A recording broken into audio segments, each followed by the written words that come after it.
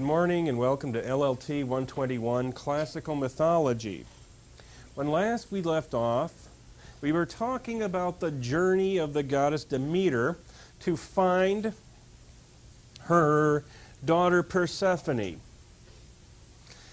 And if I recall correctly, when we left off, Persephone had been carried away by Hades. Demeter searched for her daughter Persephone for 10 days, carrying torches in her hands.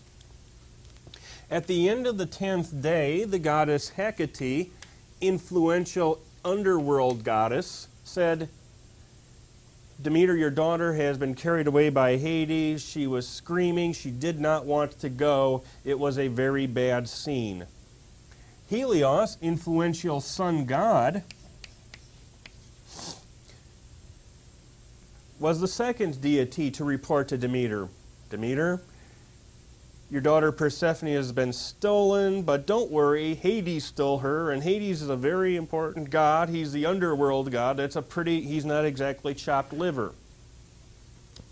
One would think that the average mother, the average father, upon finding out where the missing daughter was, would drop everything, go down to Hades. Remember, Demeter is a goddess. Grab him by his scrawny little collar and shake him within an inch of his life, saying, "Give me my daughter back." It doesn't happen that way for two reasons. Reason number one is that we're talking about a patriarchal society in which property is passed on from father to son, in which cities are ruled by kings and so forth.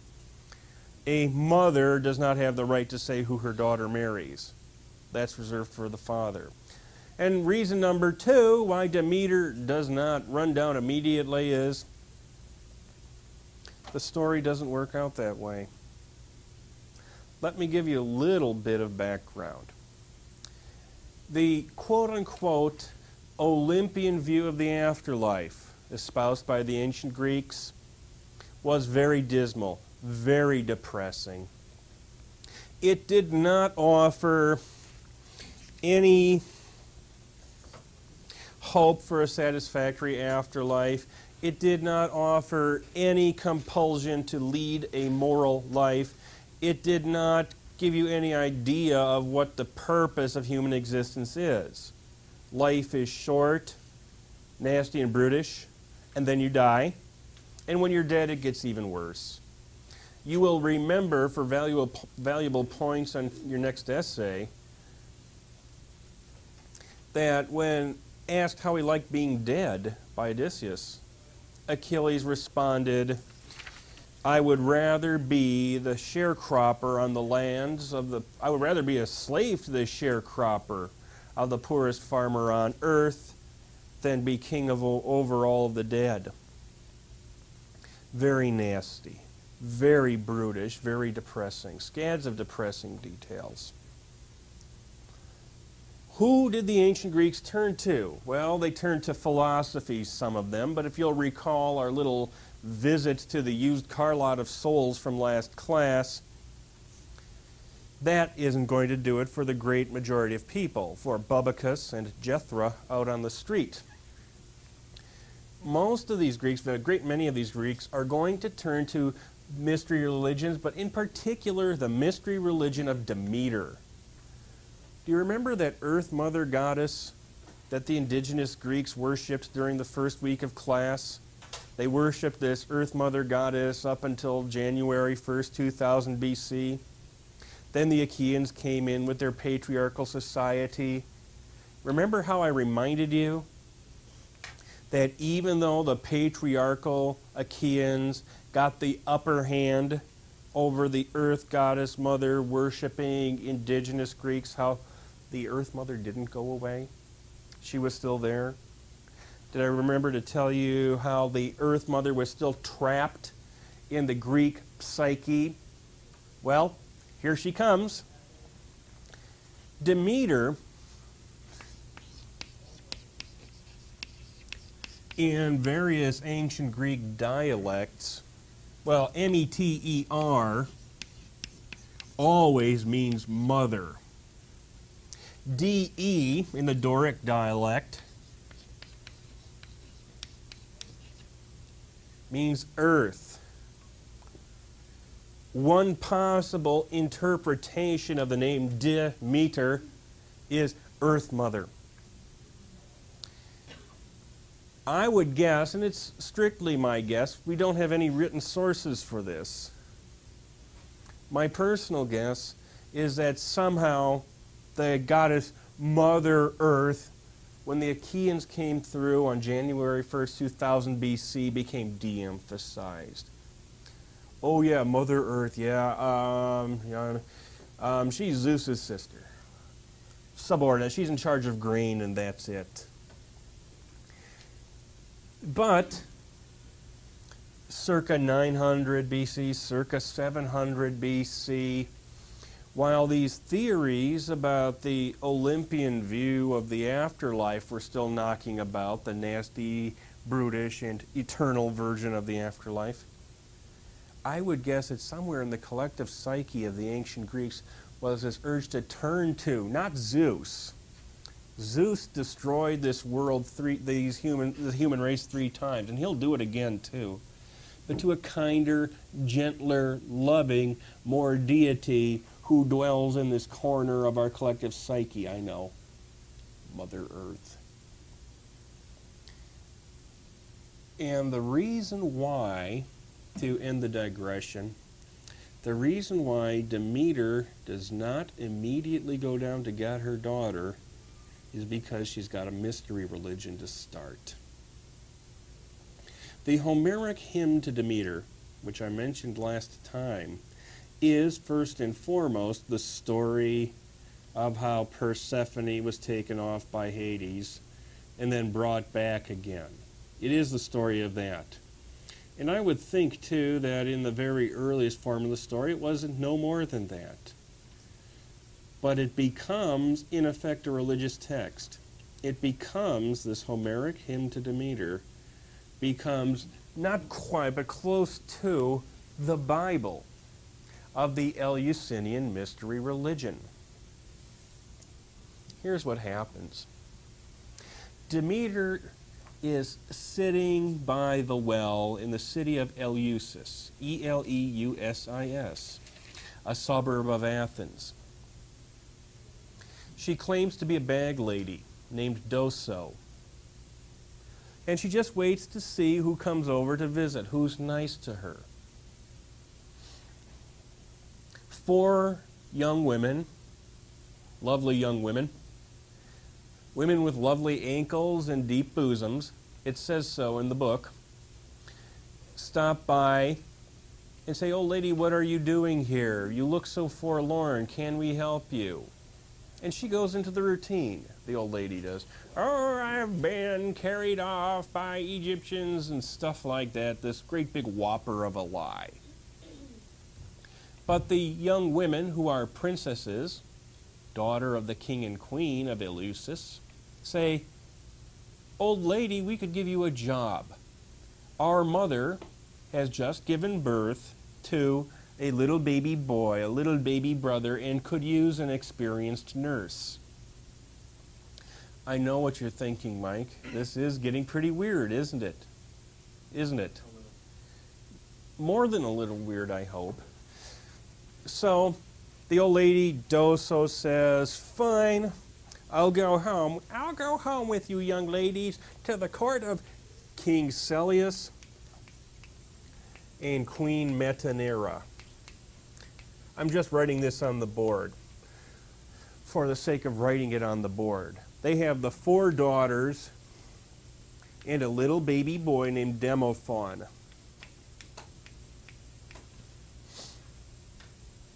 When they bring the old lady to the house, whose name is Doso, we haven't changed that from last week, everybody feels sorry for the old lady at the home of King Celeus and Queen Metanira. They say, "Would you like a nice drink of wine?" I don't know about you, but I could use a drink of wine under those circumstances. Doso says, "No, no, no. Mix me up a drink of mint, barley, and water.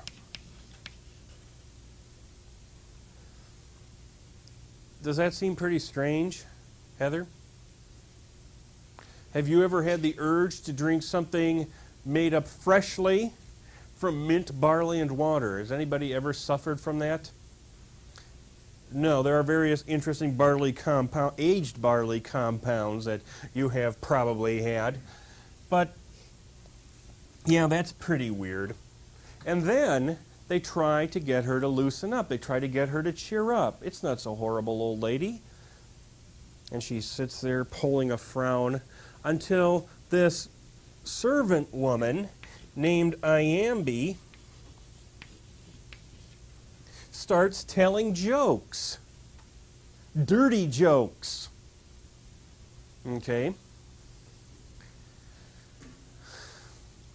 Finally, they bring out the little baby. Cute little buzzard. And King Celeus and Queen Metanira say, here's our little baby boy, take care of him. We're going to sleep. Late that night, when she believes that nobody else is awake, Dosa, we all know that she's really Demeter, takes little baby Demophon and brings him up to the fire. She grabs him by the ankle and starts dipping little baby Demophon into the fire. Scott/Matt. Are you both Matt and Scott? Yeah. Okay. Do you have any kids? No. If you did have a kid and some old bag lady that your daughters picked up was dipping him upside down in the fire, what would you do? Yes. Okay. You would just beat the tar out of the old lady. Say, unhand my little baby boy. Well, it so happens that Metanira is just coming out for a glass of milk, and she sees this old bag lady dipping her kid upside down in the fire and yells various suitable things like, you old bleep. Stop dipping my kid in the fire. At this point I ask, is this a good career move or a bad career move? Probably bad. Why bad, Phil? Never do anything against the god. We don't know she's a goddess. No. I'm teasing you. Jeremy. Are you Jeremy or are you Josh? Okay. Got anything to say? Well, I mean, I could figure out that it's pretty peculiar, but first of all, an old bag lady just was brought home by their daughter. They give her a job. She doesn't drink wine. She's actually she's drinking mint, barley, and water. Well summed up. And all you got to remember is the torches. You left out the torches, but other than that, A+, take a nap. Well, the goddess Demeter, because that's who it is, reveals herself as the goddess Demeter. I am Demeter. I was trying to make your son immortal, but no, you had to stop. She is Mother Earth, after all, and that is the mother of all guilt trips. I was going to make your son immortal, but you messed up. And now I demand that you start up a mystery religion for me right here on the spot. Well, we laugh at it, but this is the etiology of the Eleusinian mystery religion. Little baby Demophon grew up to be the first priest. And then, and only then, once she had started up the Eleusinian mystery religions in the beautiful city of Eleusis, then and only then did Demeter resume looking for her daughter Persephone. Stupid as heck, Josh. You're Josh or Jeremy? Jeremy. Stupid as heck. You're Josh. Whew. Okay. But for what it's worth, the strangenesses, the dirty jokes, the torches, the sitting by the well, the daughters, are all built in to explain parts of the mystery religion that we don't otherwise know about. The rest of the story is pretty quick. Demeter, once she's founded the mystery religion, refuses to let the crops grow. The human race suffers famine. Zeus and all the other gods and goddesses try to intervene, but Demeter, we have now identified her as an unreconstituted earth mother, refuses to do anything. Meanwhile, the humans and their funny little activities and their sacrifices begin to vanish from the face of the earth. And finally, Zeus buckles under. Zeus sends his son Hermes, messenger of the gods, to go down and get Demeter. Meanwhile, back in hell, Hades slips Persephone some pomegranate seeds because the story demands it. Hades gives up Persephone to Hermes. Hermes leads Persephone back up into the light. And the mother and child reunion is very touching. And they're hugging each other, and I can imagine Persephone saying, "Oh, Mom, it was so horrible." And Demeter says, "Did you eat anything down there, honey?" "Well, I didn't for the longest time, but Hades made me eat some pomegranate seeds." Duh. This is the etiology of why Persephone has to spend a certain amount of time down in the underworld being Mrs. Hades. She ate the pomegranate seeds, she has to come back. And why she gets to spend time with her mom, Demeter, on Mount Olympus. Sometimes it's half a year, sometimes it's 4 months down, 8 months up. It depends on your climate. Your mileage may vary. But the bottom line is that on the first level, it is an etiological myth explaining the change of the seasons. It becomes, over a period of time, an etiology for a religion which afforded the ancient Greeks some hope of a happy afterlife with a deity who cares about them and some point to their existence. But I'm going to pause at this point for your questions. Jarrett, do you have a question? Josh? Any questions? I happen to think that was a very brilliant performance myself, but I'm biased. Are you sure you can't ask me any questions right now, Ray? Well, I'm not sure that you're going to think that this is related. Go for it. But the oracles at Delphi, I read an account once upon a time suggesting that they would not speak to men. When the water, now Demeter sets by this fountain. Right. Which of course is water. And I've read that the oracles were women. They would not speak to men. No, they don't speak to us. That's correct. And so they would go in and I wish they would. listen to the water. It was an ear thing. Yeah, actually, we'll talk more about that when we talk about the Delphic Oracle, because that is good. It's just better to do later. Okay. Good. Now, ask me. I have more letters after my name. And besides, if there's something you don't understand, it's probably my fault. Are you? That I can do nothing about. This myth, in the first place, gives us very good evidence as to male-female relationships in ancient Greece. Notice how the myth of Demeter and Persephone gives us a great deal of important insight into Greek marriage rituals. Did Persephone marry for love? No. Did she even want to get married? No. Why did she get married? Because her father promised her to another man. Did it matter what Persephone thought? No. Did it matter what Demeter, the girl's mother, thought? No. Notice how when Hecate reports on how Demeter was carried off, she's outraged. This woman has been carried off against her will. When Helios, the sun god, refers to this stealing away, he'll be a good husband. She'll settle down. He's not the worst thing she's seen. The Greeks are trying to explain the change of seasons, all right, in terms of typical human relationships. In this case, the mother-daughter and husband-wife relationship. But notice, on the surface level at least, just the subservient role played by women.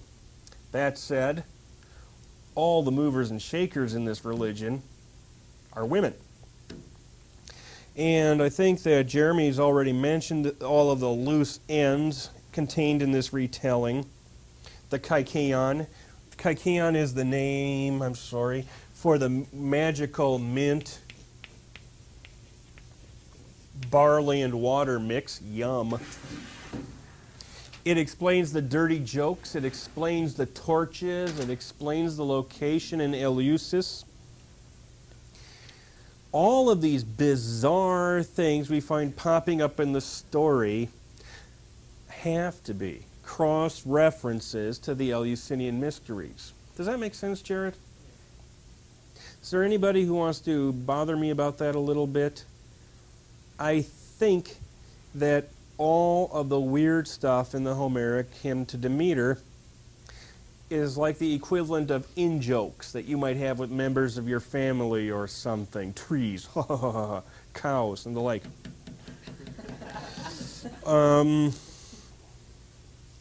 That's a personal joke that you don't even know what you're laughing at.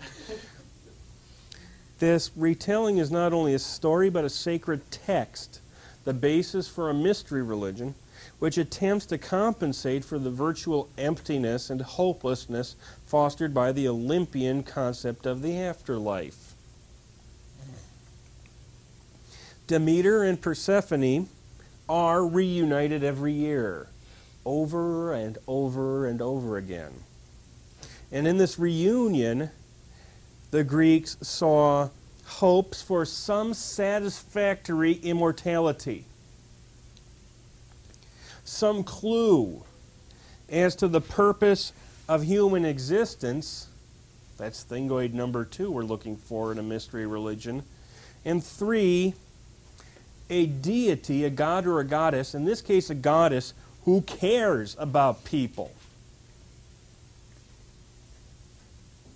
Certainly human life must be worth something if Demeter agrees to let the humans live.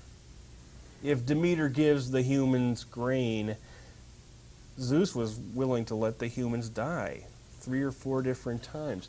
Demeter really cares about humans. The format and the details of the Eleusinian mysteries interest me much less than do the sociological and intellectual ramifications. That is to say, I'm not going to test you that much on this part. Other professors might. Basically, yes? When the people worship Demeter, do they also still worship Zeus? Thank you.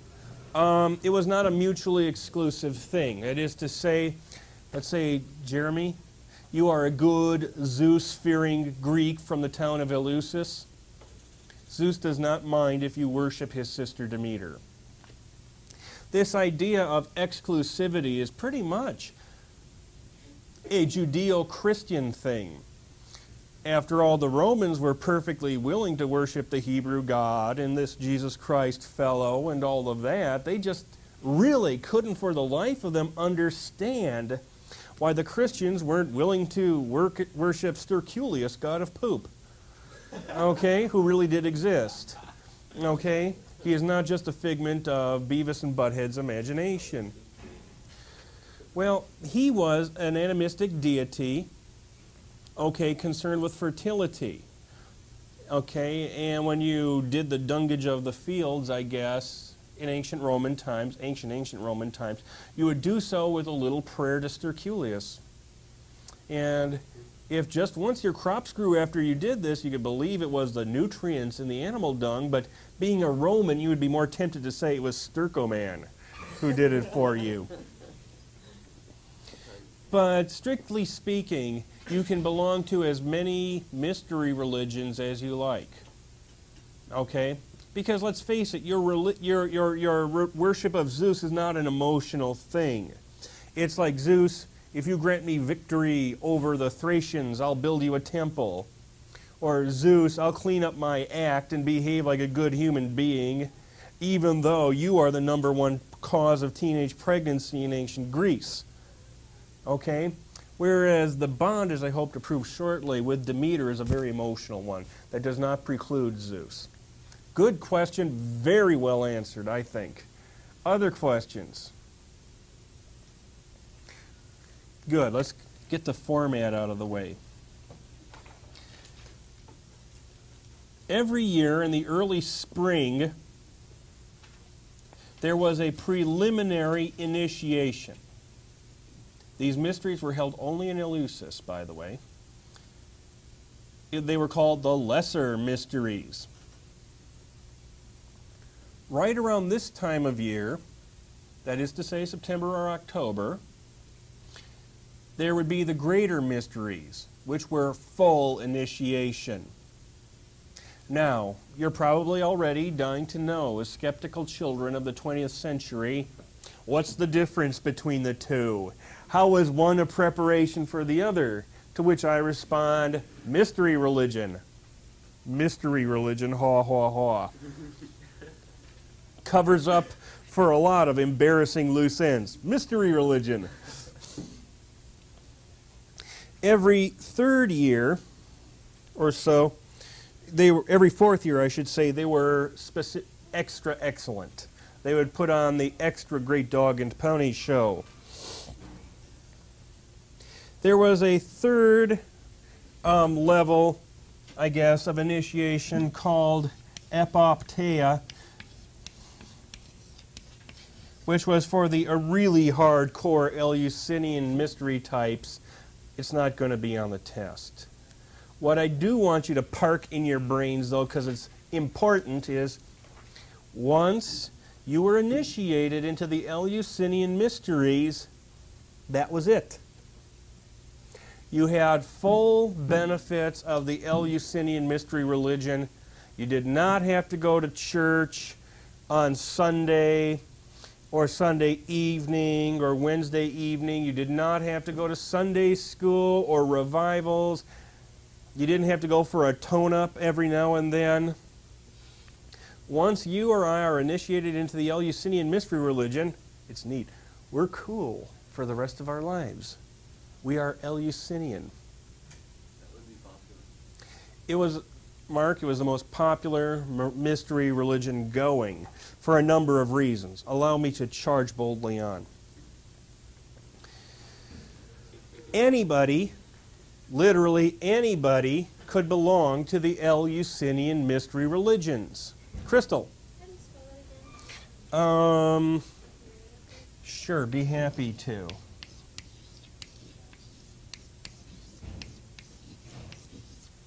Eleusinian. The Eleusinian mysteries of Demeter. Anybody can belong. People from Athens, people from all over Greece, people from all around the Mediterranean can belong to the Eleusinian mystery religions. Men and women can belong to the Eleusinian mystery religions. Slave and free people can belong to the Eleusinian mystery religion.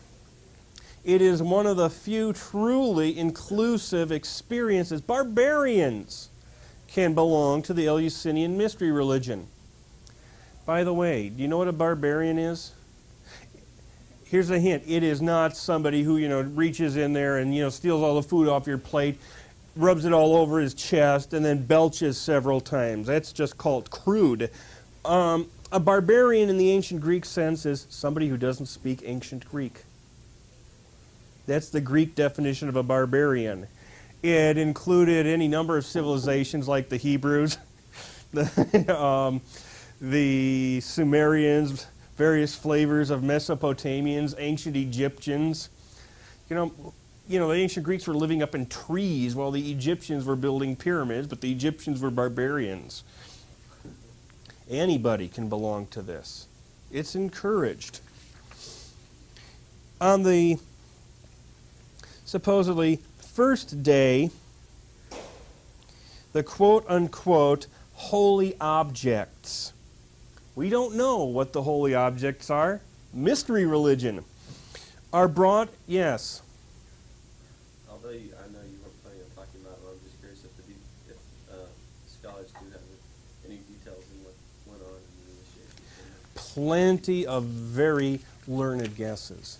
And I think please remind me to address that at the beginning of our next class. We don't have a lot of time left, and what I'd like to do is just cover the boring administrative parts, because I would like to expand a little bit at the beginning of our next class on what you're getting at. What might this religion have been? Any of you ever read a book by Leo Buscaglia called The Fall of Freddie the Leaf? Maybe it's still in the bookstore. Go see if you can find it. Don't buy it. It's very expensive. Just look at it.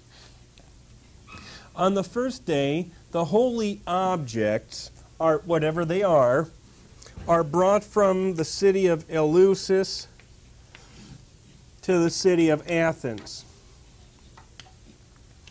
On day one, and remember, keep in mind, I'm not going to require you to know this on a quiz. Just have an idea of what the ritual is. All pure Greek speakers are invited on the second day. They're invited to participate. And if you're a barbarian, you can learn a few Greek words. Okay, it's like a foreign tourist who doesn't know a word of English can go down to Brands and say, I buy that. Visa. I mean, that's it. When I was in Italy, I dined on questo and quello every day. You know what that is? Questo, that. Quello is this. You don't need to know much Greek to be invited. On day 3, the people who are going to be initiated clean themselves in the sea. Pigs are purchased, purified, and pureed, and sacrificed. They are scape pigs. This on the 3rd day. On the 4th day, there are sacrifices. On the 5th day, there is a celebration in honor of Asclepius. On the 6th day, everybody marches back to Eleusis, telling dirty jokes and yelling, Bacchus, Bacchus, Bacchus, god of wine and partying. Okay, on the 7th day, there is fasting and ritual. On the 8th day, there is the pageant. This I might want you to know. Sounds promising.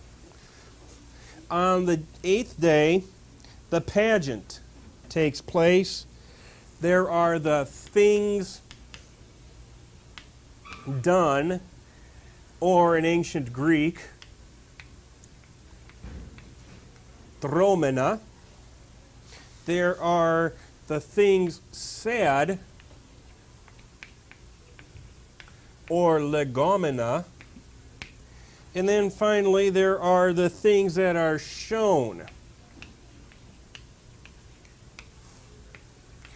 Deiknoumena. I just wrote the ancient Greek on the board to impress you with how smart I am. But smart as I am, smart as any number of PhD-wielding scholars are, we don't know, none of us know for sure, none of us ever will know for sure what went on at the pageant on the last day of the Eleusinian Mysteries. What were the things done? Well, we can guess it was a pageant, a play. Maybe it was a play of the rape of Persephone. That sounds pretty likely, but can we know for sure? Mystery religion. The things said. Maybe somebody recited the Homeric hymn to Demeter. That makes sense. But do we know that for a fact? Mystery religion. And the things shown. What was shown? What is the Holy of Holies that we could show to the people now that they have been initiated? Maybe a nice ear of grain. Wouldn't that be nice? That's one guess. Other people have guessed it is a large reproduction of either the male or female or both genitalia. That's another supposition. Mystery religion, Mark. Mystery religion. Yeah. Okay, I was just curious if we call them mystery religions just because of their nature, if the ancient Greeks called themselves mystery religions in ancient Greek. They called them mysteries in ancient Greek. Okay. And keep in mind that the definition, you all know what the difference between a religion and a cult is? A religion is how I worship. A cult is how you worship. I say that snidely. But on the up and up, we're going to talk more about the Eleusinian mysteries briefly, about why it was so appealing to various states, and then we're going to get into the Bacchic mystery, which is just like having Boy George, Prince, and Madonna invade your hometown with a religion of partying. Might be fun to check out, but do you want your kids to go there? We'll see you next time. You've been a very good class. Bye-bye.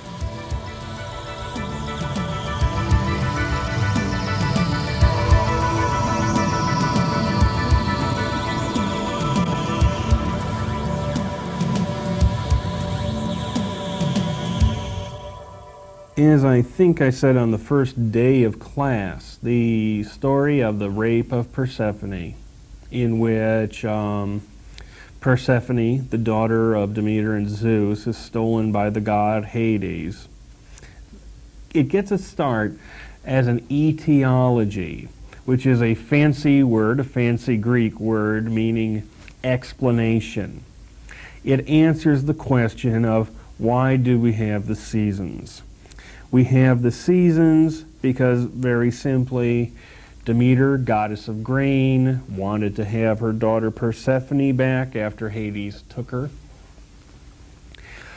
Demeter got her way. She got her way with Zeus. Zeus said, okay, Demeter, you can take your daughter back.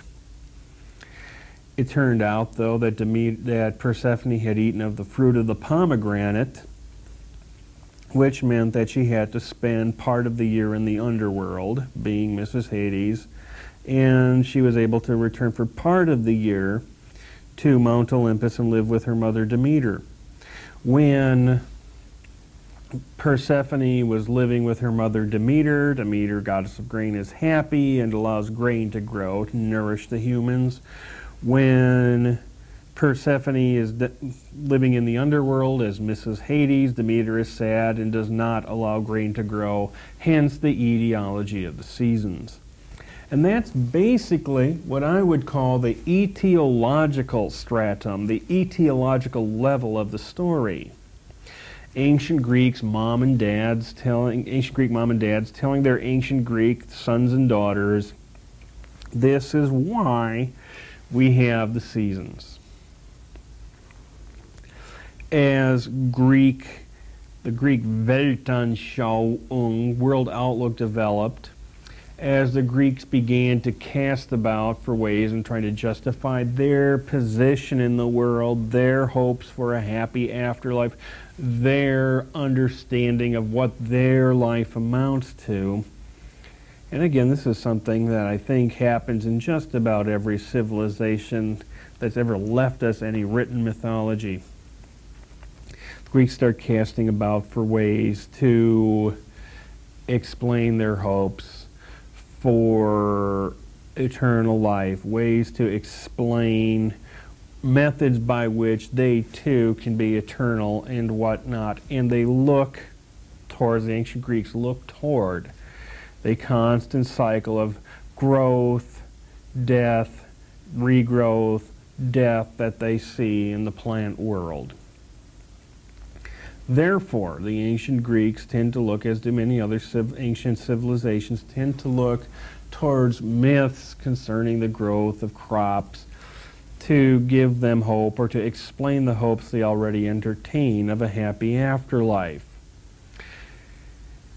The Eleusinian mystery religion, the mysteries of Demeter, was based upon, number one, the myth of Persephone. the myth of the rape of Persephone. Supposedly, Persephone was taken away. Demeter stopped, if you'll remember, at Eleusis to find out what happened to her daughter. And it's at this point that around 900 BC, at this point in the development of the story, that we first start to get, one, the foundation of the Eleusinian mystery religion, and number two, the incorporation of the myth of Demeter and Persephone, the rape of Persephone, into what I would call a sacred text. The so-called Homeric hymn to Demeter, our best source for the rape of Persephone, and incidentally our best source of information on the Eleusinian mystery religion, was written down about 700 BC. More about that in a second. It's believed to have begun to assume its form around 1000 or 900 BC. It wasn't written down, it was performed orally. But unlike the Homeric epics, which are basically told for entertainment, the Iliad and the Odyssey, as long as the Greeks win the Trojan War, as long as Achilles still gets killed at the end, and whatnot, you can tell the story pretty much any way you want it. The very nature of the rape of Persephone and the fact that it was used as the basis for the Eleusinian mystery religion, the mysteries of Demeter, dictated that there be less room for improvisation. That is to say, that we're not going to have as many interesting tangents, because this is not an interesting story we're telling to pass the time of day or glorify our ancestors. This is religion. And folks take religion then as now took their religion pretty seriously. From about 1000 or 900 BC, the religious content of the myths, of the rape of Persephone, is thought to have developed. The weird details, like the incident at Eleusis where Demeter decides, well, my daughter has been taken away from me, but I think I'll just sit here in this strange little town that nobody's ever heard of before and see if I can get myself a day job as nursemaid to this little baby boy. Which is, all things considered, in the flow of the story, pretty stupid. It detracts from the story, and it's not even plausible. To this day, if somebody kidnapped me and my mom went out looking for me, she would not stop in Eleusis and try to get a day job as a nursemaid until she had found me, her little baby boy. What is it doing here? Obviously, the interlude at Eleusis, in which Demeter stops at Eleusis to try to gain employment in the household of the king of Eleusis, is added to explain why the Eleusinian mysteries, why the mysteries of Demeter and her daughter Persephone are held in the Athenian suburb of Eleusis, nothing more, nothing less. Implausible as it seems, as much as it detracts from our ability to buy into the story, it is unbelievably important to this Homeric hymn to Demeter as a religious text that this part be included and built up. It's still a good story, but by this point it's become more of a religious text than anything else. And this is the form, around 700 BC, in which the ancient Greeks wrote it down.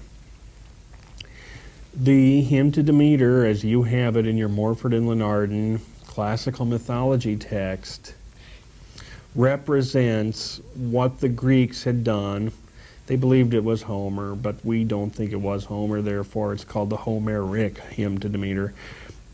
Represents the way that what the story had turned into around 700 BC and the way it would be remembered forever after. Interestingly, I think it's interesting, I'm sure it made all the sense in the world to Greeks of the year 700 BC. I am equally sure that Greeks who read it in the year 100 BC or Roman Greeks who read it in the year 300 AD, at which point the Eleusinian Mysteries were still going strong, looked at the story and had the same reaction that you undoubtedly had. Why is Demeter walking around with torches? Why is she flying around, quote unquote, like a bird?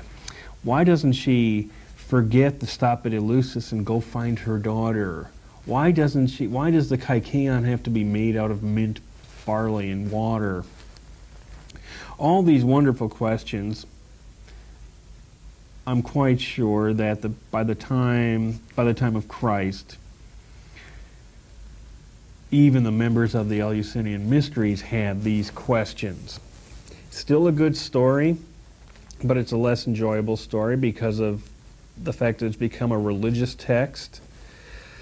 And it's a religious text, all right, but it's probably was less than satisfying to the believers, the initiates, those who had joined the Eleusinian Mystery religion, because it was also intended to be a story at the same time. It's a pretty strange piece of work, the Homeric Hymn to Demeter. It's not really easy sledding. But I do think that it will repay all the time and effort you put into understanding it, because it not only says something about what ancient Greeks found entertaining, it not only says something about ancient Greek religious belief, but I think it says an awful lot about the way that people then has now processed the two. The way that people package entertainment as something with religious content, and the way that people will package their religious beliefs, attempt to convey their religious beliefs in the form of a story. If I can offer you just one little parallel from ancient Egyptian mythology, you won't find this in your book. You will find it in the classical mythology class.